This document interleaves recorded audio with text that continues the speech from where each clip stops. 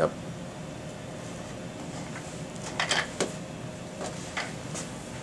Hello, I'm Dr. Leong Ying from Princeton Gamma Tech. Today I'll be giving a presentation on our XRF detector unit that incorporates a cryogen-free SDD X-ray detector. The unit is here, which is designed specifically for Cameco, based in Canada. They are the world's largest uranium refinery. On the bottom level here, you'll see a temperature controller that regulates the temperature of the Peltier cool X-ray detector. Alongside is PGT's 8000 MCA instrument. And this is the controller for the motorized stand. Above it is the built-in computer. On the upper level, you'll see an X-ray tube controller, which controls this silver targeted X-ray tube. This sits above the SDD X-ray unit.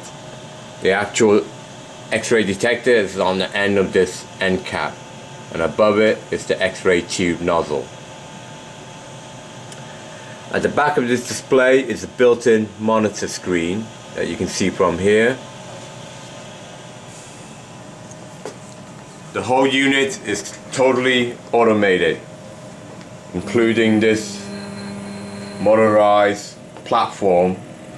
As you can see right now, it's homing on the target. There are two windows for two sample locations, which we label sample A and sample B, and right now it's homing in on sample B's location, which you will track and then it'll come back. The sensor position is for a copper calibration source.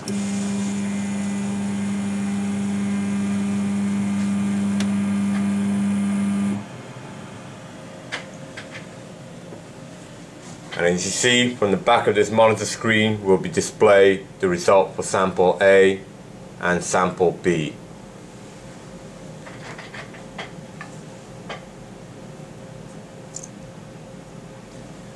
And right now I'm going to show you spectra that we took earlier of three various sample results.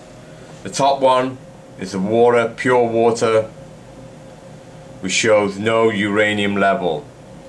The second result shows result for 1 ppm sample, and the bottom result shows the result for 10 ppm sample. So you can just see how sensitive PGT's XRF SDD based instrument is. Thank you.